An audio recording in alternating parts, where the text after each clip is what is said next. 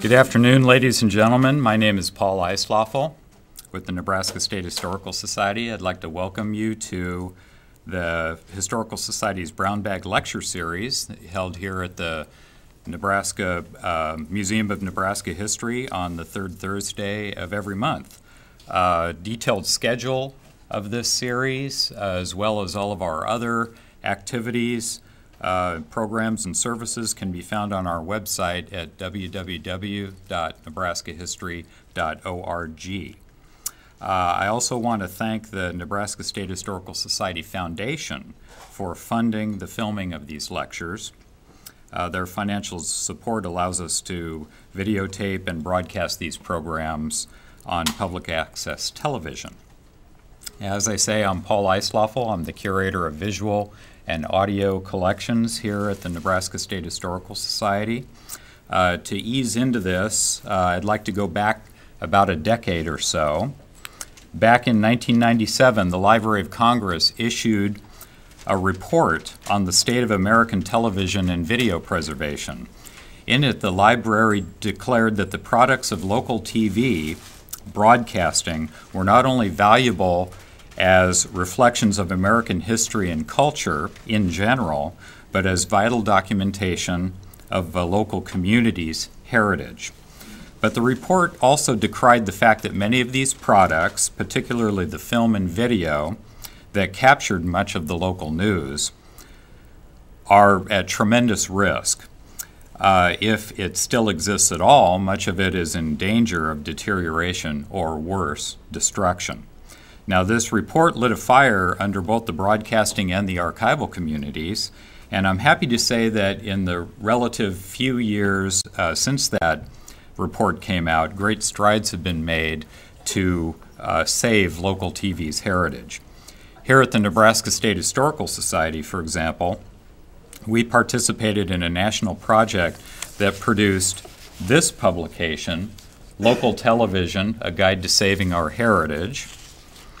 And just this past year, we acquired the footage of KMTV in Omaha, bringing the number of stations represented in our collections to 5. KMTV, KETV, also in Omaha, KOLN in Lincoln, KGIN in Grand Island, and KHAS in Hastings. Now, as with all things preserved in archives all over the world, these materials now live to see another day. And that day has come, at least for some of the choice TV materials in our collections and some that we don't have yet. That's thanks to today's speaker, Bill Kelly. Now, you may not know it to look at him, but Bill's already had a long and distinguished career as a media producer and a broadcast journalist. He's currently executive producer for News and Public Affairs at Nebraska Educational Television. If you're an ETV wide, well, you have Bill to thank for that. Not only does he oversee the innovative show's production, but he created it back in 1992, and it continues to be one of the most watched and highly regarded programs on the network. Bill has also produced several topical documentaries for NET. No doubt you've enjoyed those as well. His latest, though, is what we're here to talk about today. Don't Touch That Dial is a story that Bill is particularly well suited to tell. Bill? Thank you.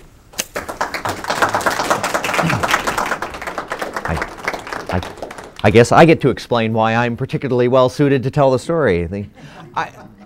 I'm in the business of television because I grew up with television, and like probably many of you, spent probably too many hours in front of the television growing up, and have always been fascinated by it. I got into journalism not even so much because of the idea of covering stories, but because watching the nightly news, back when the nightly news covered news, it was really cool to be part of, watching the space flights and being at the national conventions.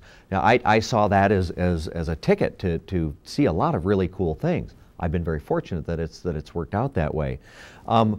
Joining us today is Jim Underwood. Jim's the videographer and editor for this program. Give him a little wave there, Jim, if you want to be associated. The handiwork you see here may not represent Jim's best work because we're using so much archival material. Once you see the entire program, when we're dealing primarily in this case with, as Jim has pointed out more than once to me, little tiny fragments of 10 seconds here and 20 seconds there of what's left over from this archival history of the early days, he's done a remarkable job. Omaha and Nebraska have a really unique place in the history of broadcasting nationally. Everyone grew up with these local programs, but I think people that grew up in their local markets sometimes don't realize how far ahead their local markets were. Local television actually started, they began thinking about it here in Nebraska in the mid-1940s. There were a couple of visionary broadcast entities, WOW Radio in Omaha and KMA Radio in Shenandoah, Iowa, that saw Nebraska and Omaha in particular as a really good early television market. They were on almost parallel tracks to try and develop TV stations at about the same time. And as it turned out, when they went on the air in the fall of 1949, they were within just a few days of going on the air at the same time. Extremely unusual to have a city Omaha's size at that point with 2 television stations. Almost unheard of. But it was because there were these radio stations that saw a financial future in it that drove this. For almost everybody in the room, the thing that you're going to remember there are a couple of key programs that are going to resonate with you. I'm going to have Paul go to clip number 3 up here because I have a feeling everybody here is going to have a little moment here. Hi there, I'm Bozo the Clown, and it's time for Circus Fun and Adventure, so stay tuned.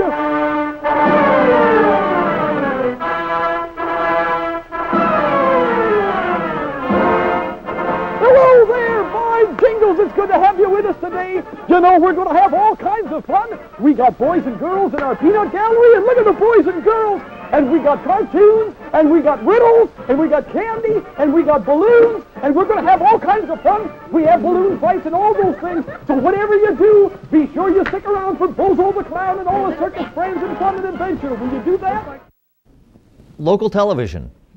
Bozo the Clown, Romper Room, you might remember, a couple other kids programs were local programs. They were national franchises, though.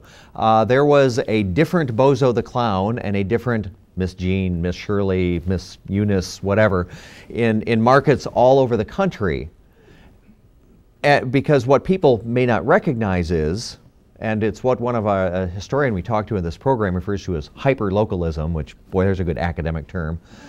Hyper-localism was being able to actually have Bozo the Clown or Miss Jean or Calamity Kate or Sheriff Bill say hi to a kid who's sitting in front of his television set right now. And it was that local, and we will never, ever see that again, other than on cable access programming right now, probably. But it's remarkable that local television was that local at the time. The clip you saw is actually, for as grainy and black and white as it looks, pretty sophisticated television for its time. This was KOLN's Bozo the Clown, by the way. And you actually have to back up a few more years. We haven't been able to actually get a date on what year that was, but it was probably mid-50s, late 50s. When they first started going on the air in 1949 in Omaha, there was not even a network cable from AT&T that reached as far as Omaha. It stopped at St. Louis. And so everything had to happen one of two ways. Either it had to be local, and there was a lot of local programming, or they had to get a can of film from New York City that had been shot off a television monitor, no videotape, had to be shot off a television monitor back in New York. And that same can of film would go to St. Louis, and then St. Louis would show it, and they'd send it to Minneapolis, and then Minneapolis would show it, and then it would finally get to Omaha, or some route or another, if you were lucky enough to get the can of film or not. So while people were buying television sets at the time, they may have been looking forward to seeing Milton Berle or George Burns and Gracie Allen, but there was no guarantee it was going to be showing up on Channel 6 or Channel 3 that night. So they had to have local programming available. Which brings us to the first day of programming on each of these stations. Both stations started to getting their engineering in line quite a few months ahead, even years ahead of time. WOW, and this was fascinating for me. It's a pretty quick part of the program. WOW actually bought a whole bunch of broadcast equipment, took it over to Creighton University, and said, "Congratulations, you have a broadcast television department." And this was a windfall for the folks over there. They were already interested in this field, and the Jesuit professor who was doing it was delighted. And they literally camped out there for an extended period of time practicing television programs. Nobody thought any of this stuff had been preserved. One of the nicer pieces of basement digging research is we did find some photographs of this, and one short film clip of a program being rehearsed. But they were literally making it up as they went along, trying to figure out how the equipment worked, what kind of makeup, what kind of lighting. None of this had been documented really to any degree, even though television had already been underway in New York for a while. One of the programs that came out that they were rehearsing at the time was a program called WOW Calling. It was a very popular radio program at the time, music, skits, and the like. This will be clip number 1, by the way. And it ended up being pretty much a radio program that you stuck a television camera in front of, and the result was something that showed up on the very first day of television in Nebraska.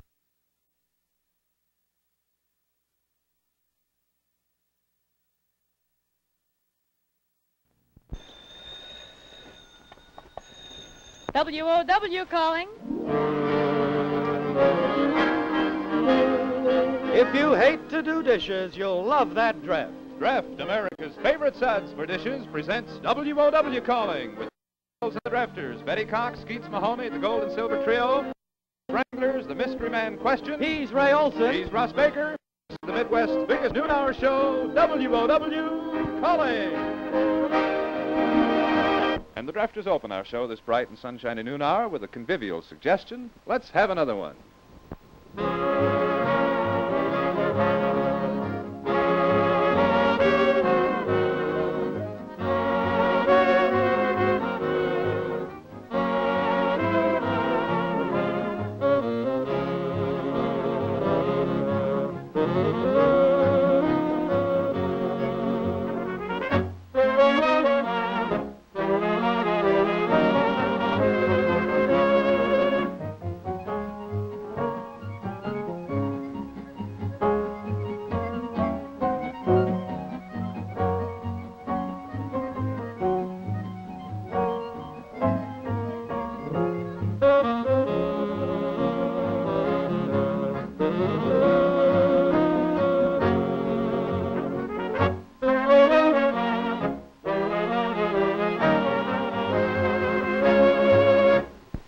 Fine going, men.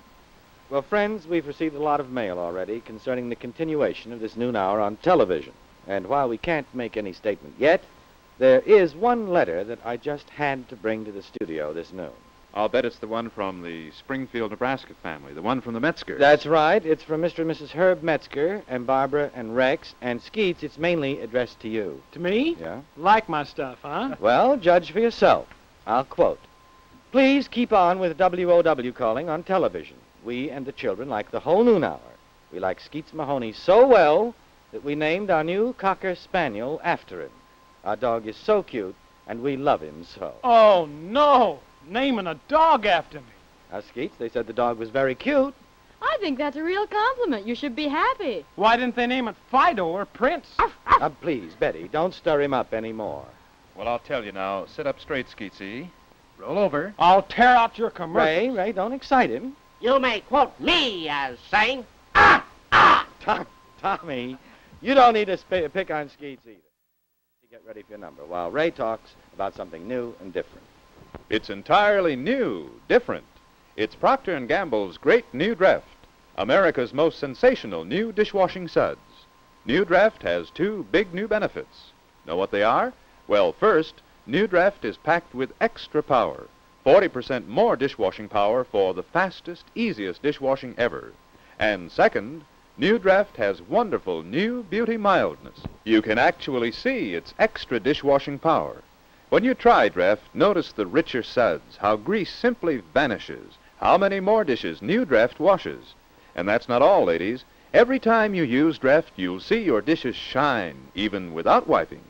But wait till you feel Draft's new beauty mildness. New Draft leaves your hands softer and whiter.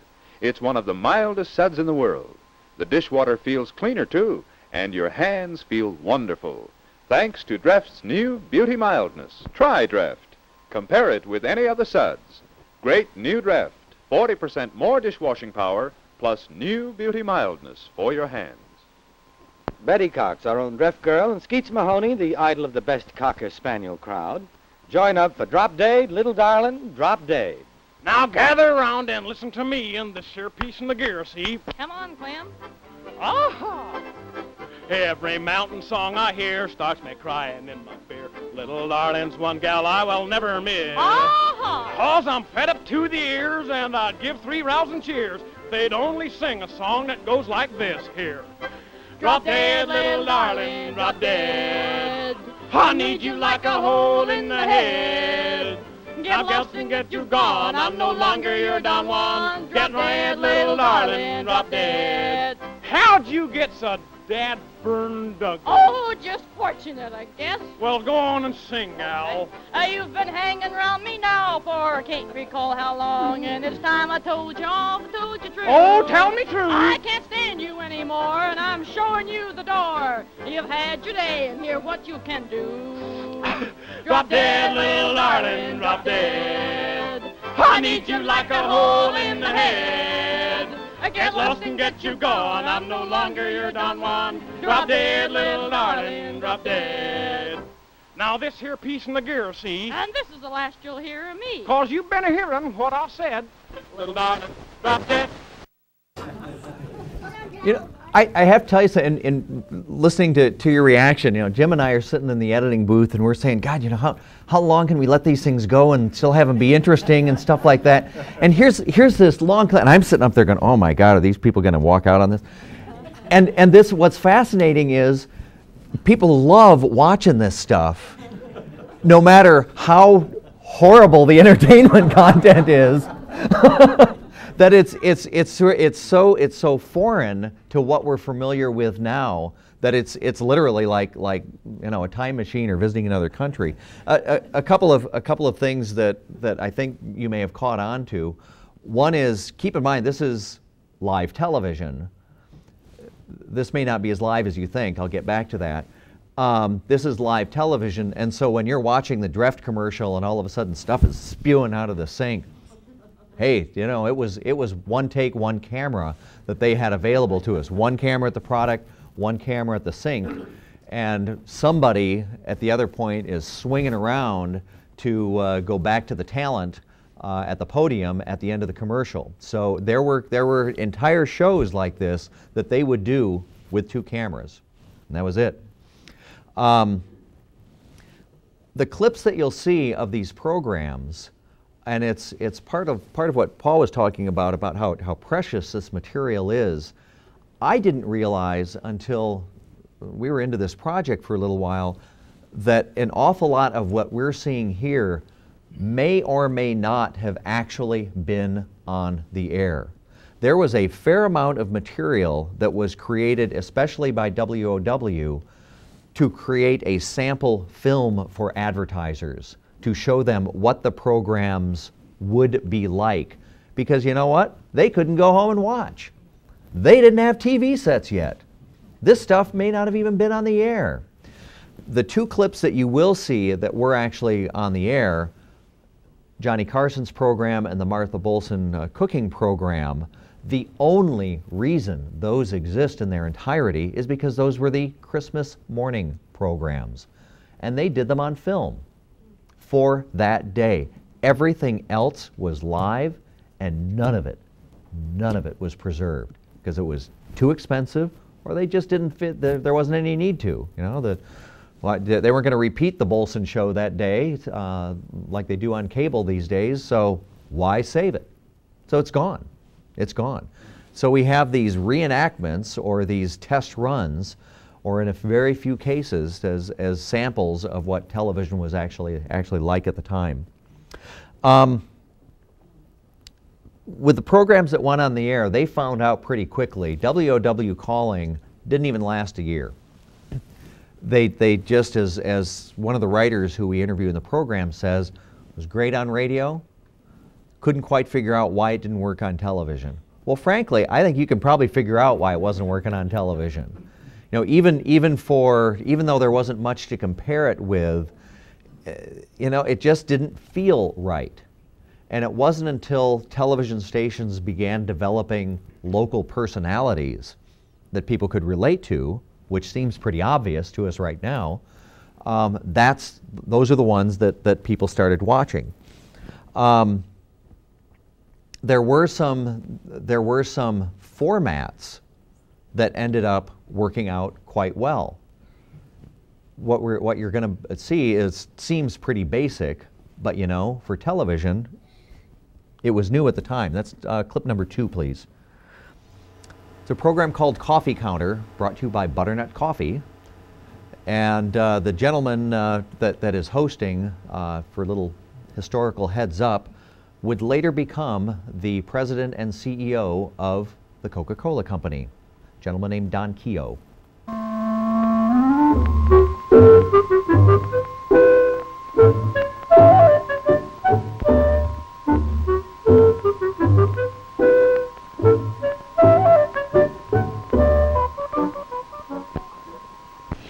Hi there, everybody. Yes, it is 12:15, and time once again for you and I to have our little regular visit on the coffee counter. You know, each day, as part of WOW-TV's Great Noon Hour show, we have 15 minutes where we drink a little coffee and meet a lot of very interesting people. And as always, we spend a portion of that 15 minutes talking to our charming guest hostess for the day. And today, being Creighton's Day on the coffee counter, we have a very lovely gal who is going to school down Creighton. Now, what year are you in down there? I'm a freshman, Don. And would you tell us your name? And my name is Leslie Noel. Leslie Noel? You know, just like Christmas. Just like Christmas, I see. Well, Leslie, could you tell us just a little bit in our television audience what you'd like to be when you get out of school? Well, I'd like to be a social worker, Don. That's what my ambition has always been, to work with the poor people. Are you majoring in sociology? Yes, I am. I see. Well, now, what extracurricular activities you have down there? With Cecilia Shia from China. And by golly, we just can't leave our own USA out of the picture, can we? So we're going to come on over here, Margie. You bashful? Right here. Okay, Margie. We're going to talk to Margie Donahue, who is a student too, aren't you, Margie? Yes, I am, Don. Out at Duchenne. And Before you start talking, can I compliment you on the good coffee? You certainly can. Is it this delicious every day? Why, it's even better some days, Margie. And incidentally, while we're talking about that coffee, I've got a surprise for you. At the end of this program, I'm going to give you a large pound can of this very same coffee right here, so you can take it home. Take it home to China with you when you go. Oh, I hope. Okay, Cecilia. Well, now, as I say, we've talked about other lands, and you're still a student, and I understand that you've got a little notion that you want to travel. I certainly do, Don. When you get out of school. Now, where would you like to go? Well, I'd like to go to France and Switzerland and Italy. You've been here now for a couple of years in the United States. I wonder if you can make some comparisons. Now, that's kind of a broad and general question, but I mean some comparisons of living at home and here in Omaha, in USA. Oh, well done. Definitely at home I feel much better. When I say that, I mean I'm referring to the racial problem here. That's the worst thing that a person can experience, you know. Is that right, Bill? That's Now, right. Bill, back in British Honduras, you don't have that problem at all. Oh, Is that no, we right? don't have that at all. You can go anywhere and go out with whom you please, and so buy houses, buy homes anywhere, and so we have never been. Well, have you gotten quite interested in the racial problem since you've been Oh, here? I certainly have, because it was rather shocking 3 days after I came here and came face to face with this so-called Jim Crow, you know, and Oh, in the since then, Southland. yeah. No, right here, Is it right here in not Omaha? in the Southland, in Omaha. We don't have to go way down south for that. Is that right? Well, Bill, have you noted any improvement since you've been here? Do you think that that barrier, as you say, is breaking down? Well, I think it is, but very, very little. Mm-hmm. Very Well, now, little. what suggestion do you have, Bill?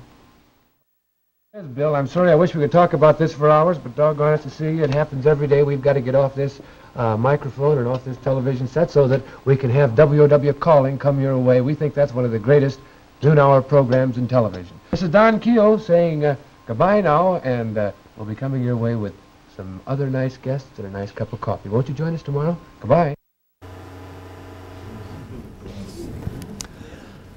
In an interview Don Keogh did in the 80s that's featured in the program, he points out that television did something very subtle. The example you saw here was probably pretty blatant in coming up with kind of I think a pretty surprising social issue for 1949. But Don points out that it's simply the act of having a black person on television was kind of a statement in itself, and that you could do that. Television opened doors to allow for that. You might have somebody from a different ethnic group on radio, and you'd never know it. Nor would anybody ever point out, "We're talking with a black man now." Television, it was just there, and so it actually gave permission to start talking about things that really didn't get talked about in radio very often. The WOW noon lineup was kind of interesting because this wasn't 24-hour television as we have now. There was nothing on television until noon. They would broadcast the test pattern, which an amazing number of people watched. Hey, it was a miracle, as more than one person points out. And then, pop, all of a sudden the first program would show up. That was 5 minutes of weather, which looks amazingly like 5 minutes of weather today. Except it's a guy with a magic marker instead of electronic graphics. 5 minutes of farm news with a guy named Mal Hansen. And then Coffee Counter, and then WOW rounded out that hour. The afternoon program afternoon was dominated by women's programming on almost any local station. There was the very early understanding, a carryover from radio, that women were a key audience. They were doing the shopping, they were doing the cooking, they were doing the cleaning, they were home, and they were watching TV at the time as well. And so the first broadcasters were also frequently women as well. And there was a great deal of conversation and camaraderie and rapport with housewives at the time and the hosts of the women program. A woman named Martha Bolson, that some of you may recognize, dominated the afternoon schedule. The other program that popped up was Johnny Carson's afternoon program. Another kind of odd bit of scholarship was everyone has referred to Johnny Carson's program over the years as the squirrel cage. Carson always referred to it that way himself. And I had a very difficult time. We got some early TV guides, and we were trying to find out, okay, you know, when was this thing on? Nobody had ever said that, and when did it actually start? And we couldn't find it in any of the TV guides. And finally, there was a little reference in one of the TV guides that at 3:30 in the afternoon is a program called Family Matinee, and with host John Carson. And it turns out that Squirrel Cage was a segment of Family Matinee, and there's a clip in this show where Carson is introducing his show. He goes, "Yeah, welcome to Family Matinee or Squirrel Cage." It goes by a bunch of names that I don't think he liked the name Family Matinee, and so he just didn't use it and refused to use it for the rest of his life. Our clip number 5 is a little clip of the John Carson Christmas show. And he said to me, "What am I going to do?" He said, "In New York, a guy's got a 1-hour show. He's got 50 people to help him, and I don't have it." He said, "I'm all alone." My name's Johnny Carson, and this program is called The Squirrel's Nest, sometimes Family Matinee, and sometimes quite a few other things. And he filled the time between short films, cartoons, sometimes local talent. The holly green, the ivy green, the prettiest picture you've ever seen is Christmas in Killarney. There was no budget, literally no budget for it, except to pay for the people who were doing the show, and Carson too. But in terms of a budget for production, it just wasn't there. We had to go out and scrounge.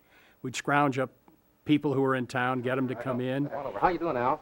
We had an invited studio, not an invited studio audience, probably a forced audience. We went out and corralled people off the street. We set them on folding chairs in the studio, and we started. Al, thanks very much. Sure, it'll rehearse a little bit, you know. A segment of Family Matinee called The Squirrel's Nest highlighted Carson's comedy. Jingle bell. I might have done a little magic at that time, maybe some ventriloquism. Then we would start the turtle race, which I thought was wonderful, because you could kill, as I said, 10 minutes with it. And they would bet on Oh, give him another piece of cake. You want a piece of cake, Bob? Give him a piece of cake. This show didn't look like the other programs. Those were radio just put in front of a camera. Johnny Carson recognized that people were not just listening. They sat down and they watched. He had ideas all of his own, and there weren't very many people of his caliber available. The world's in quite a botched-up situation. December, Christmas Day, 1950. And we certainly hope that by next Christmas, in 1951, that peace on earth and goodwill toward men will certainly be the thing.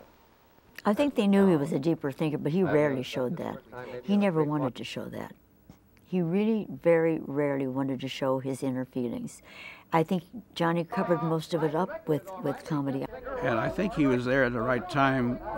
WOW was the kind of station where they let him do those sort of things. Well, what I like about television, I'm still doing on this show, The Tonight Show, what basically I did in Omaha 35 years ago. We'll see you next Wednesday on The Squirrel's Nest. Till then, this is Johnny Carson saying goodbye, everyone. And when you see them literally back to back like that, boy, you can tell just how true that is, that he's doing the same darn show. A quick acknowledgement, the Johnny Carson interview and a number of the interviews in our program were done by a guy named Arlo Grafton in the mid-'80s. The 3 Omaha television stations were with it enough that they did a joint project together where they went out and they interviewed probably 30, 40 people who were there at the beginning.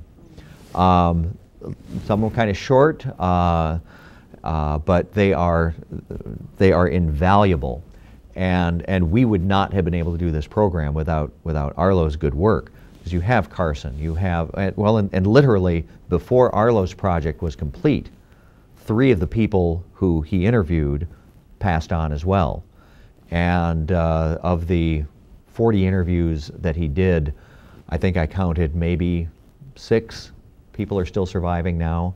So it's a wonderful resource and archive for us to have as well. Channel 1011 that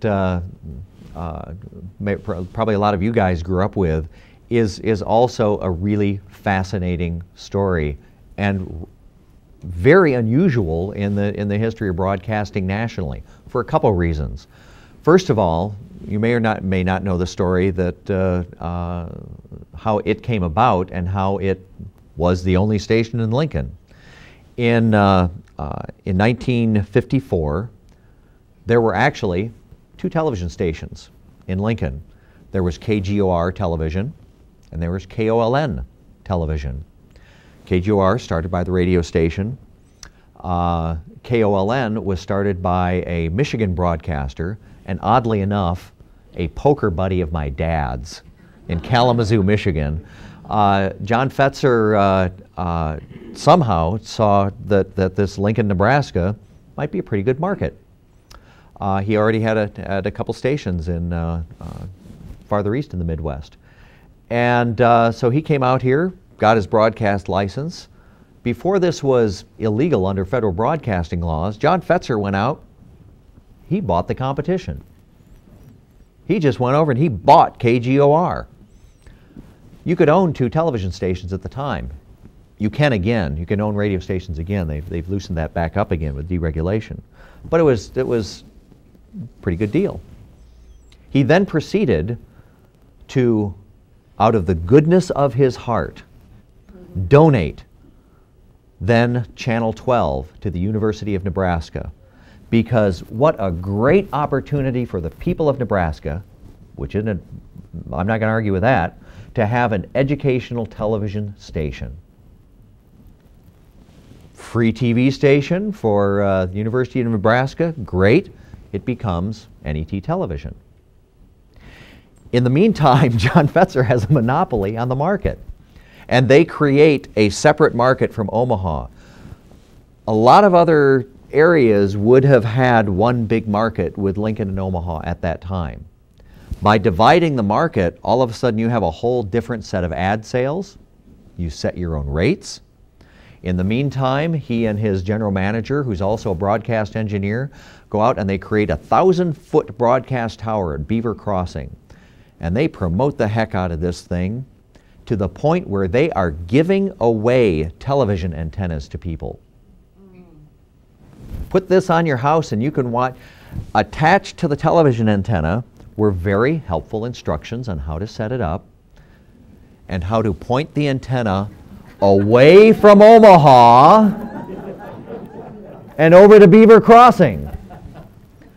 So everybody down here was watching Lincoln. They could have been, it wouldn't have been that hard to pick up the Omaha signal, but everybody's pointing their free antennas over this way. In the meantime, they also go out and they create KGIN in Grand Island. So they create this huge supermarket that stretches all the way out to North Platte, and they keep that single market unbelievably until the mid-1980s, and they have a monopoly on this market.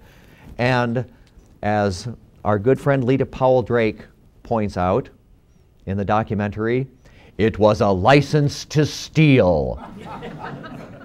And I think we have her comment. She actually tells the story better than me, but here's Lita, number 4. I thought television would never last. It was so bad. Here were all these guys. Remember, women were not a part of television. Here are all these guys reading the news, the 5 minutes of news that was allowed, didn't go on the air until about 4 in the afternoon, and the programs were atrocious. And I used to look through a rich neighbor's window who had a television set. And we'd look in there, and everyone was very curious as to what it was. But I didn't have a television set at home. If by any chance any of you have in your basement photos or, please Lord, film of Lita Powell Drake as Calamity Kate, even Lita is struggling with it. We may finally have a line on it. It's one of our most frustrating sort of archival thing. There isn't very much of this, if anything, around anymore. Lita, as you know, ended up becoming a program manager at NET Television for some time as well, and is in her own right a broadcasting institution. If you want to put the slides up, I'm gonna just open it up to questions here also, and we've just got still photos that we've found over the years, and I may go stop if there's something really cool up there. The other station that we probably need to address is KETV. They didn't come in until the mid 50s, 1957. Still, nonetheless, still unusual for Omaha to have 3 stations at the time, and you see, I've lost you entirely now, haven't I? I'm not even here. I could just start reciting the phone book, and you're just going to watch all this. You know, if you see something that you recognize with some of these still photos, you may actually help us. The first few that I can tell you was one of the few. KMTV did none of this filming of television programs. And so there's almost no record of the early programs on KMTV. This is Betty Tolson, who was the Martha Bolson of Channel 3. And studio announcers may be the other kind of great lost item of of that era of broadcasting. At the top of the hour, off camera, with usually a slide up, the station announcer would say, "And you're watching WOW TV." They would also do up to 20 live commercials a night, or during their shift, both on camera and off. So it was a whole lot of work. Do any of you have any questions while we're watching these? Was that early stuff all two-camera work? Most of it was two-camera work. They were literally adding cameras as they went along. The other and Channel 3, the other kind of interesting history is Channel 3 ended up going to a full color station in 1955. This was a full 10 years before the networks began carrying a full color schedule, and they were one of the few stations, we haven't tracked down an actual number, but it was extremely rare that a station started going color that early.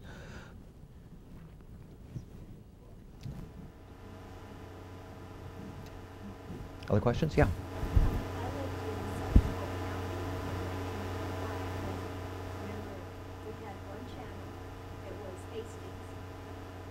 KHAS. We were lucky, and the weather was right. The kind of growth in television in Nebraska past Lincoln and Omaha is interesting too, because KHAS also was a fairly early station, and then the Carlini family out in North Platte set up literally what remained one of the smallest markets in the country for a very long time. And the Carlinis are still operated. It's owned by another chain now, but the development of these other stations was again way ahead of the curve for a lot of other states. When you look at the television ownership figures that they had state by state breakdowns, Omaha started out with maybe about 5,000 sets when television first went on the air. Within 3 years, there were over 50,000 sets. It just exploded. And at the same time, there were 50,000 sets just in Omaha, and Lincoln was starting to come online. The same chart shows South Dakota set ownership 0. So Nebraska really was quite a bit ahead of the curve in television broadcasting. You might recognize Nikita Khrushchev, the then premier of Russia. KMTV sent and boy, I wish we could include this in the show, but we're cutting left and right as it is. KMTV did a full day live broadcast from the Garst family farm in Iowa, where Khrushchev was visiting, and ended up providing the feed nationally. The networks were literally interrupting program for since it was a big deal that a Soviet premier would be visiting the United States. Shameless alcohol plugs right in the middle of the news. When did national syndication start? When did the feeds finally did start in 1952, and that literally was the beginning of the end of a lot of the local programming. When you start adding to that, they would still have the afternoon programs and the like. Almost all evening local programming disappeared immediately. The afternoon programming started fading away as the soap operas started showing up, and as more and more material was not only presented by the networks, but also entered syndication, where something like Oprah is not produced by a network, it's produced by a private distributor that chops it out to individual stations. And the more lucrative that became, the less and less local programming there was, and that's where sponsors wanted to put their money. So, very good question, thank you. Bill, when can we expect to see this program? Thank you. What a great question. Thank you, Paul.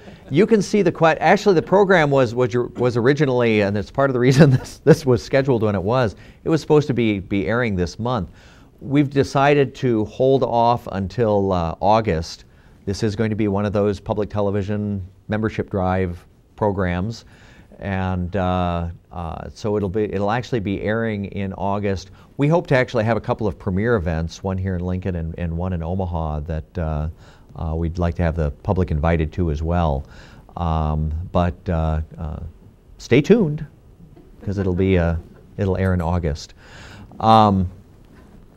Something that Ethel Doherty was one of the first women's show that wasn't a cooking show. And she actually did exercises on the air.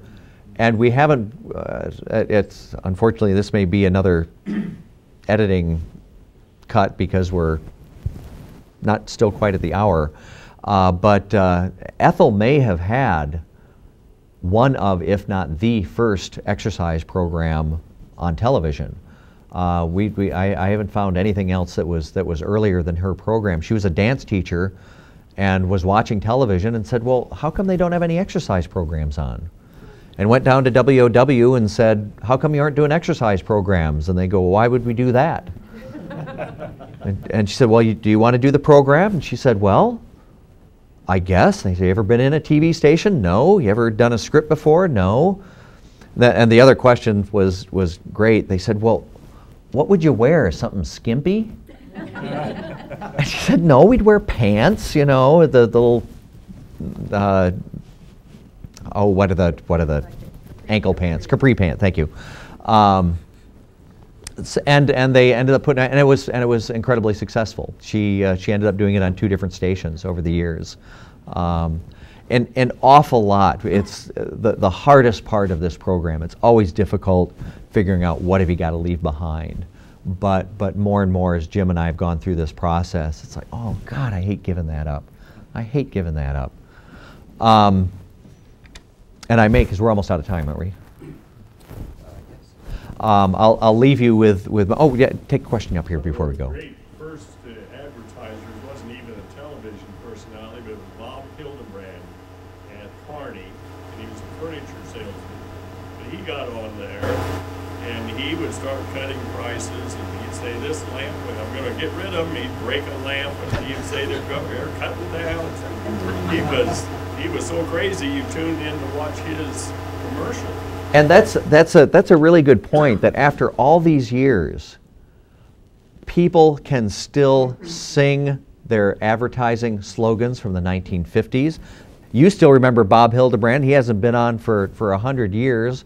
I can still sing the Hamm's Blue Ribbon beer commercial that this 7-year-old had memorized at the time. And it's fascinating just how deep the memories are for people that watched it, in part because things stayed on television longer and the personalities were so fit, but that's all we had to watch as well. A closing anecdote that isn't anywhere near going to get in the program, but it's one of my favorites. A guy named Cal Kirshen, who did a lot of live commercials, tells a story about one of his colleagues doing a show during their afternoon kids show. And the sponsor was Bosco, which was the chocolate flavored drink. And they literally gave these guys, they didn't give them a script. They just literally had to come up with a different shtick every time. And so they were always just coming up with stuff. And guys said, okay, I got this great idea. You know, we got the counter here and we got the product and all that. You know, I'm just going to pop out and tell the kids to, you know, to buy Bosco. And they come up and the table's empty and he pops up. He goes, "Hey kids, I've just been down there playing with my Bosco and I want you to."